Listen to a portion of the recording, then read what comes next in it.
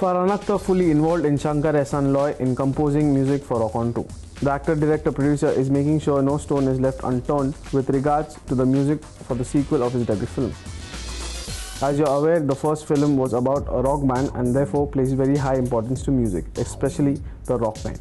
The songs of the film were arranged and then with Farhan singing most of them. For the sequel, the ante has definitely raised the success of the first film. To maintain the expectations of the fans, Farhan is working round the clock with music composer Shankar Ehsaan Loy to make sure that Rock On 2 has some great chart busters. As he will also be doing some major portion of the playback singing, he is working constantly to get the right feel of the music. For that purpose, he is jamming along with the music composers way in advance and creating and figuring the right tone for the film.